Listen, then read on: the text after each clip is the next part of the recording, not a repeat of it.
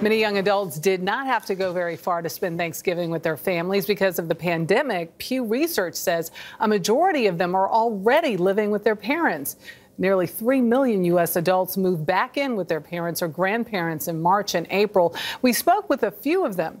Laura Hopkins left a teaching job in Mexico to move in with her parents in California.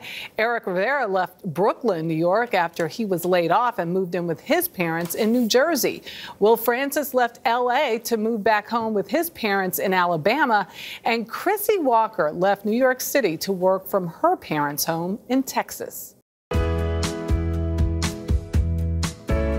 At first, it was really fun.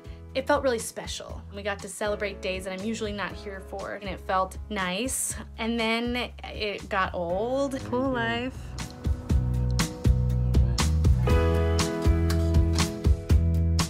Almost all of my immediate family was able to come back home for the first couple months. It was almost like being in middle school again.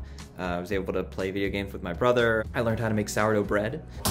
It's tough, but very, very rewarding. After being away from home for quite a while, I feel like I've kind of regressed back to my teenage years. I'm back in my childhood home, in my childhood bedroom. I have chores again, so I'm responsible for the dishwasher, getting the plates. If I'm out with friends and I'm just having a couple drinks, my kind of initial reaction is to sneak in. And now I keep reminding myself like, Eric, you're 30. Over here is my work from home setup.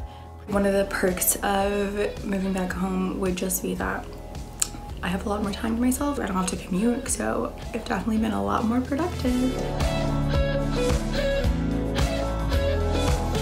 Before COVID, there wasn't really this tradition of group FaceTime calls, but now I've got a group of friends that does it once a week. I have not cooked a meal for myself probably in the past like 4 months. One of the biggest highs about being home now is being able to spend more time with friends and family. I'm home for people's birthdays, my friends' children's baptisms, and special occasions. Just little simple moments that I was kind of missing out on.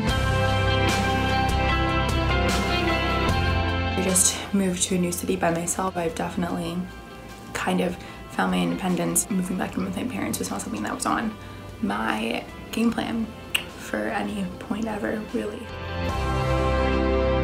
I think the hardest thing was just not being ready to say goodbye to what my life was like before. I don't know when I'll be back, and so kind of just accepting this new reality and just going with it. Definitely the hardest part is the uncertainty, not knowing how severe it would be, how much it would affect like the economy and job opportunities. It's hard to make goals or plans when you just don't know what the state of the world will be. When I was in the city, a lot of my friends were laid off or furloughed, so we'd kind of be able to figure out what our next plans are and how can we help each other. So being home, it's a little polarizing away from that world. You kind of start spiraling out of like, am I ever gonna move out of this house?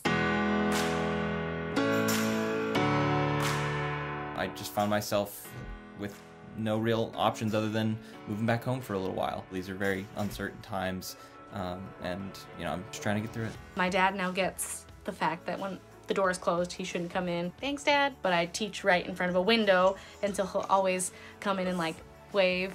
And I'm just like, okay, literally, okay. Avocado toast. My basic day consists of getting up really early. Since I teach in Mexico City, it's a 2-hour difference. It's hard, but the kids make it worth it.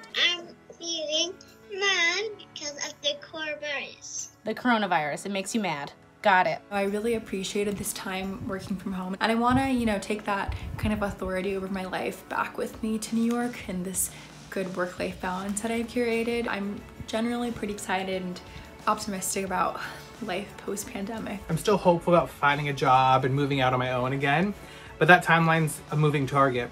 I'm hopeful that, things will go back to semi-normal or whatever this new normal will be, but that's just what time will tell.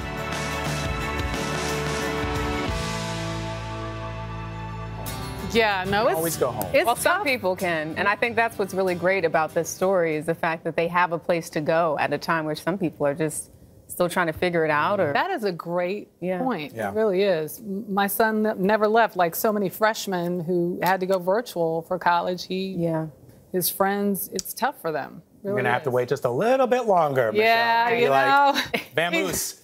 Yeah, thank God for Russell and Jonathan, his pod, you know. So thank you.